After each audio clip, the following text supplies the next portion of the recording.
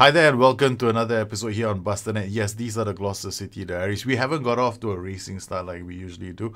And this is the show where I use your tactics Gloucester City. So it's a bit of a slightly different challenge for me, right? I don't use my own tactic. It gets boring after a while for you guys probably. You see the same old tactic being used.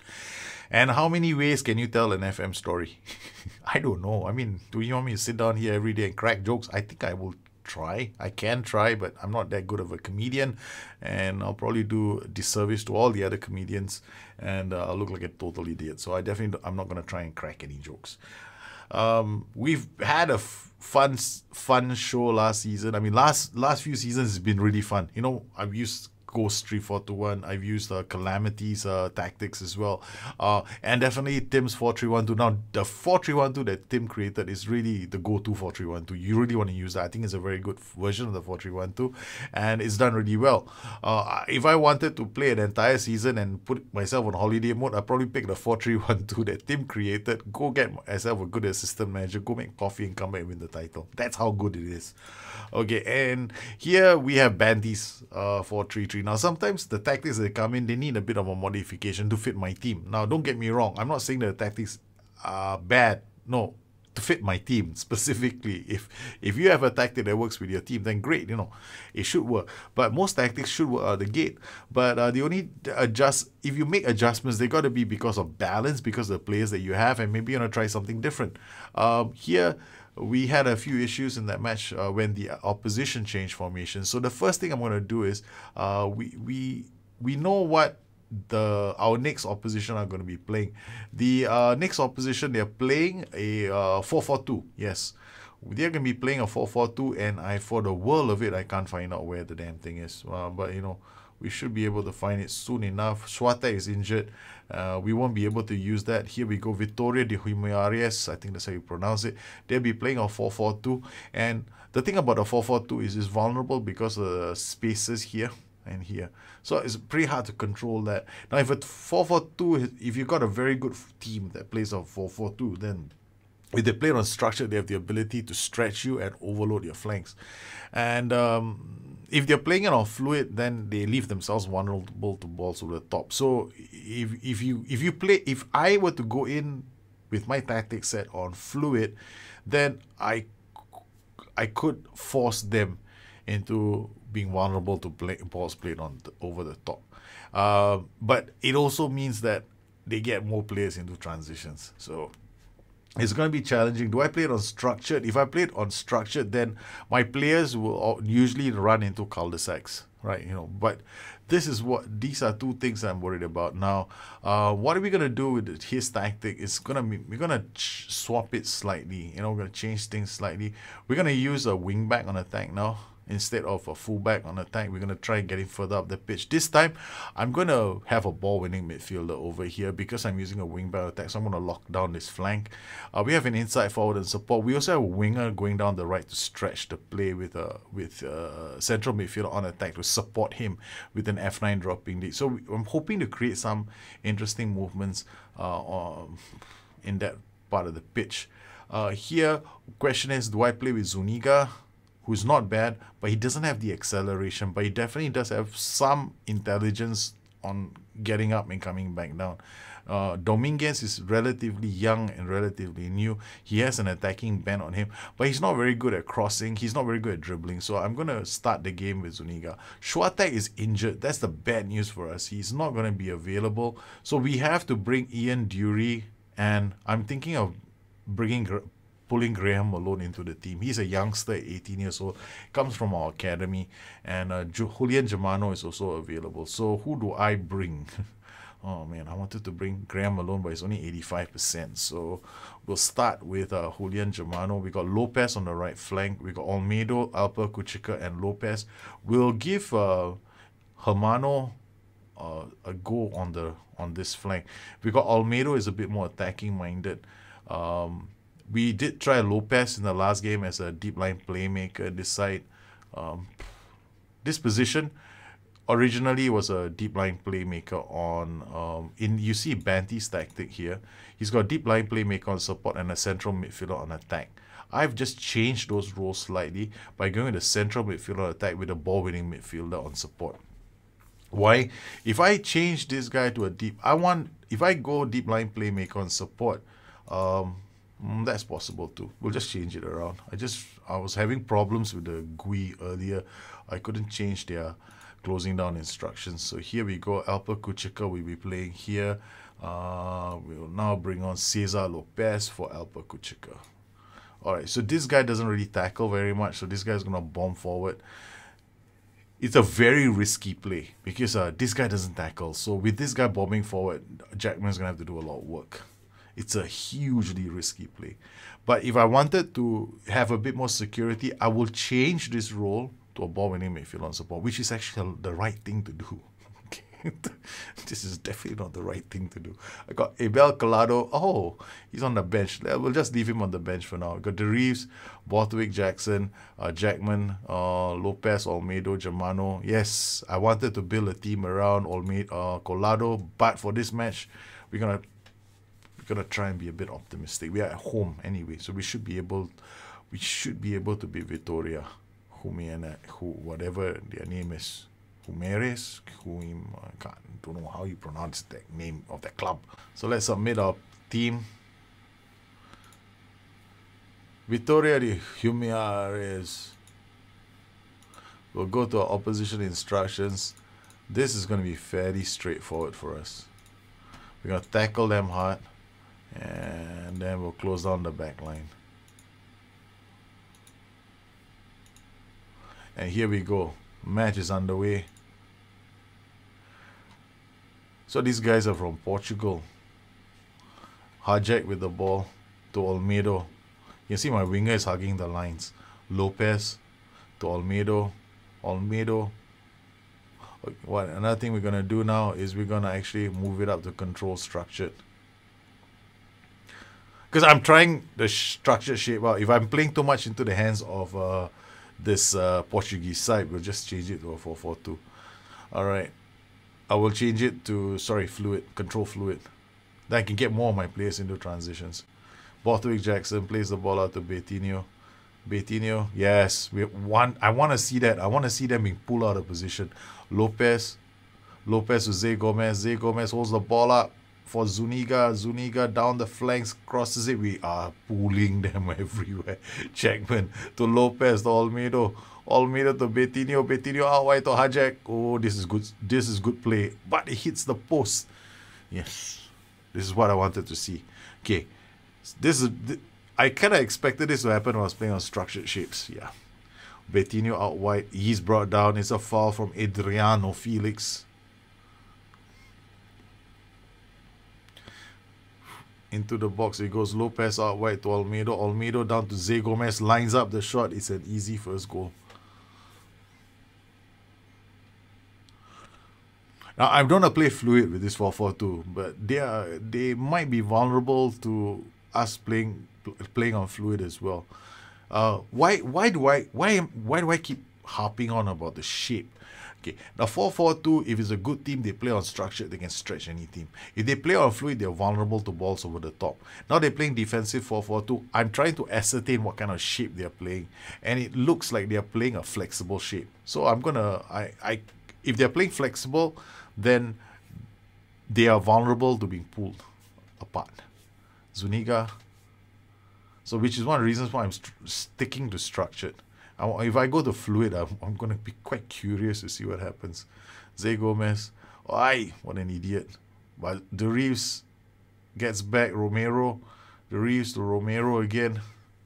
Alright, we're going to change it now to fluid. My defensive line will be normal. Okay, here we go.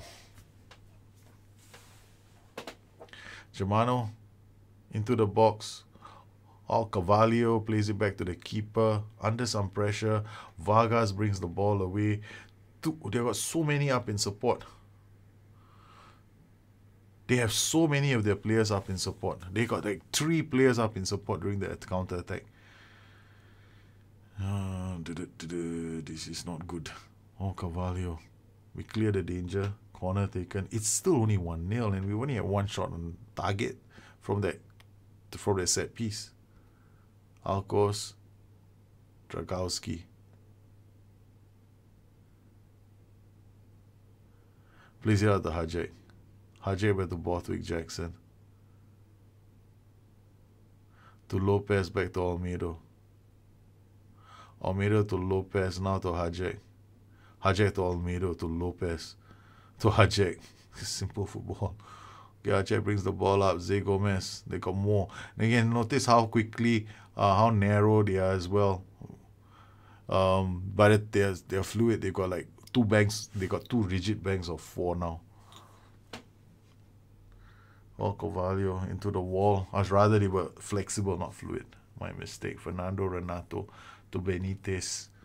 Benitez out wide. It goes to Zuniga, to Almeida. I don't get the feeling that we are stretching them anymore. We did earlier, but we'll just keep this going at the moment. Jackman to Almeida. See, by the time we get the ball into their half, they'll have fallen back into defense. Jackman to Almeida to Lopez. So you can see they're all back defending now. Almeida plays it to Lopez. To Almeida now. To Betinho. Out wide to Hajek. Back to Betinho. And it goes up for a corner. Nobrega to Cadao. Cadao. It gets wrapped with Jackman to Lopez. Lopez back to Almeida. Almeida to Betinho. Plays it to Zé Gomez. Zé Gomez shoots. Okay. We are ending. We kind of like, by playing on fluid, we just made things a lot easier for their 4-4-2. Okay, so I'm definitely going to be changing back to structured, because while it's great, you know, we get all these players up in support. By the time we get into their half, they're all like going, "Oh, it took you boys a long time to get here." So Vargas with the ball. One thing I can't even remove that. I thought I was using the play or the defense shot, but I'm not. Vargas. Back to Fernando, Renato to João Carvalho. And we're going to change it back to structured. And I'm going to push the defensive line up.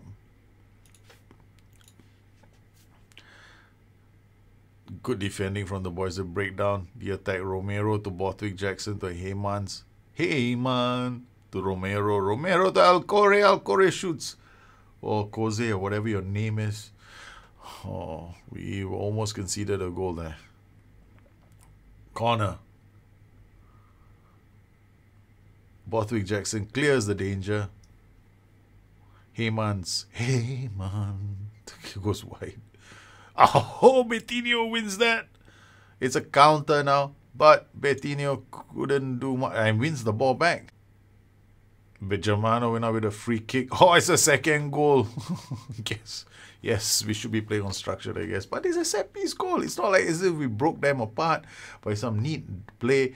But sometimes the thing about this game is this. Okay, the whole game, the logic in the game is like in a small little black box. We can't really see, because whenever it kind of like makes a decision on what's going to happen. So we make all these changes and those are computed inside there. So sometimes a slight change you make could have profound effects on the result of your game. So yeah, I guess that slight change gave us a goal. Hajek plays it to Almeida. Now it's so much more different. I get a feeling now we're stretching. Now we're stretching them up. Hajek to Almeida. Plays it out to Betinho. Oh yes, this is definitely what I wanted to see. Playing on structure, we have stretched them. And Germano, what a header there. This is different. Yes, no fluid for us. Thank you very much. We're playing a lot better now. Okay, should I bring on Ian Dury, the youngster? Yes, we shall. We give him a chance. Give him some senior time now. Hajek, back to Borthwick Jackson. Now to Almeida. Plays it out to Zé Gomez. Zé Gomez holds the ball up. Gets it out to Hermano. Plays it to Zuniga. Zuniga to Almeida. We are certainly stretching them, and what a shot from Zé Gomez. Okay, this is so... It feels better now. No more Mickey Mouse shit building play up. So, yeah, because they're playing a 4-4-2. If they're playing defensively, then it's good to stretch them. So stretching them would mean, yeah, playing it on structured, because then your players have a higher mentality. They're going to be pushing out a bit more. Yeah, why not? Definitely. Yes, goes into my little book for FM18. For my guide on FM18, which I'm going to be working on very, very hard at work. Yes. Third goal. their strategy worked. And we are 3 goals up against Vittorio de Humiares. Oh, dear Lord. It's a good thing I don't have a job as a football commentator. But then again, those guys, they get paid money. They got nice money. They can always check, how to pronounce the names. In fact, they do. They expect it to. Joao Carvalho out to Fernando Renato. Oh, they've changed to a defensive 4-2-2 DM narrow. Ooh. This system, we stay unstructured. In fact, we go highly structured now. They're not going to like it. They're not going to like playing highly structured. Betinho goes out, crosses it. We get a corner. They will definitely not like being played. This is fun. Zuniga. And a header from Deriz. Hermano goes backwards. He goes, boss, what am I going to do with this ball? I don't know. You're the player. Lopez. Out wide to Hermano. Oh, you beautiful thing, you. Okay, let's bring on a substitution. Okay, Zé Gomez, you've had a good game. Let's give Dury a chance to play. All right, let's go.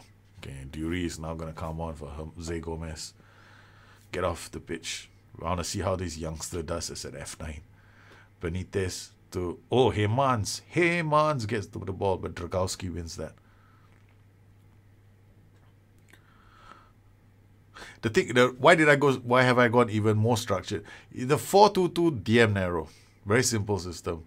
It needs to be played on flexible, minimum, okay, minimum rating, flexible. The thing is, it has to get a few players up in transitions. Now, what do? I play a shape that is not suited to.